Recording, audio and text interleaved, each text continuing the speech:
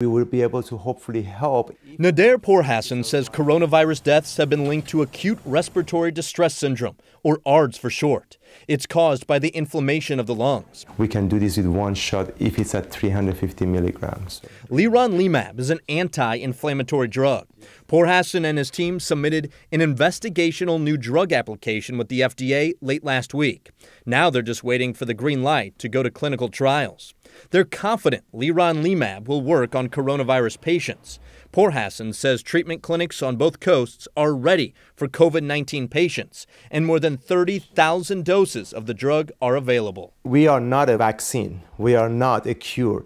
We just believe that our scientists who have led this product to this point, that if you stop people from dying from coronavirus, all the panic goes away.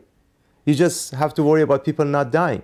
Getting a coronavirus and you clear it, that's not a big deal. The panic comes that there's a small percentage that die. Pourhassan has a lot of faith in leronlimab, saying it's already working wonders on more than 800 HIV and cancer patients in clinical trials.